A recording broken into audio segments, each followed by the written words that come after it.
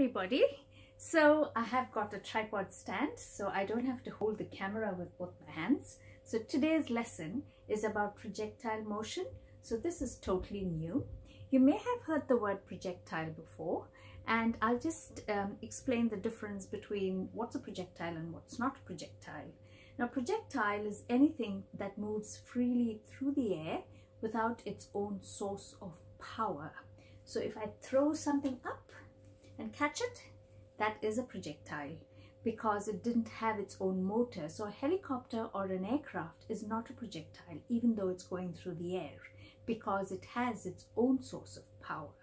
Okay, if you throw a ball up into the air or drop something from a height, all those are called projectiles. And the only force, if we exclude air resistance, the only force that acts on a projectile is the force of gravity. Okay, now there are some words that are used with projectiles. So there are two types of projectile motions, and one of them is when you throw something from a height, that's the way it's going to land. Okay, now so the path that is taken by a projectile is called its trajectory. So trajectory is the path that is taken by a projectile. This is only really half a projectile, okay? But if you kick a soccer ball from the ground and it lands on the ground, its trajectory is going to be that of a parabola. So we actually solve two sorts of questions under projectile motion. One is the half projectile, which we'll be looking at today, and the other one is the whole way through.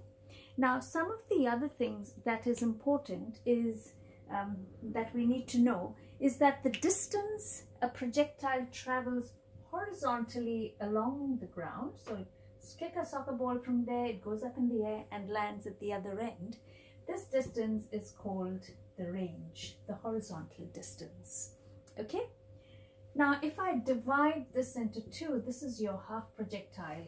Now, that's really important because when a projectile moves through the air, it's actually doing two things. It's like your plane taking off. It's actually going forwards and upwards for half the flight, and the other half, it's still going forwards, but now it's falling downwards.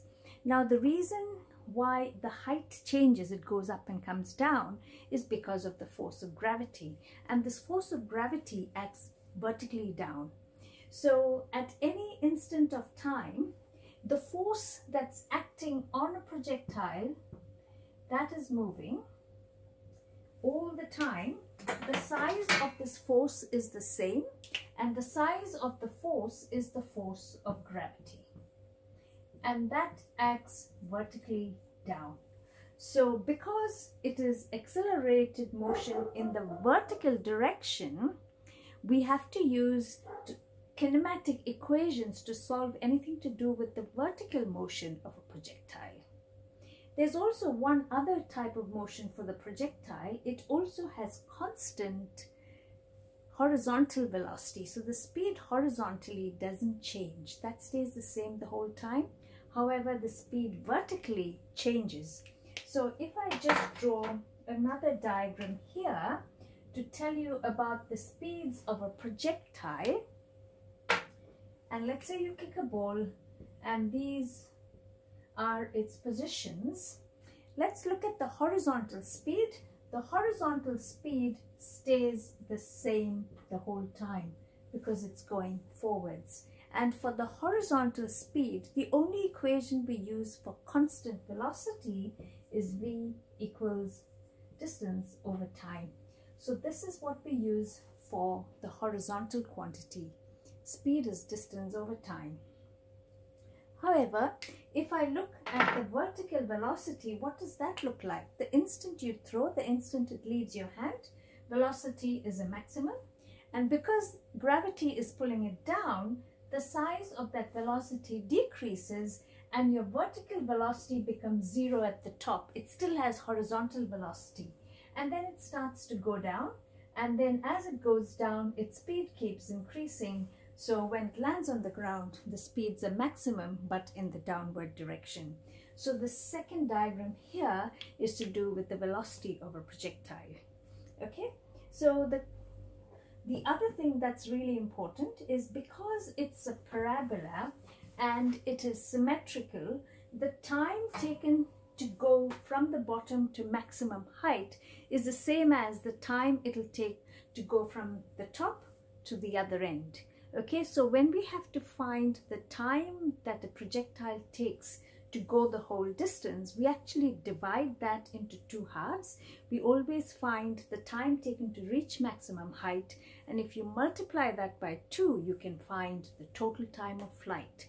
For example, if it takes 5 seconds to go from the bottom to the top, then the whole journey is going to take 10 seconds. Okay, so that's to do with projectile motion.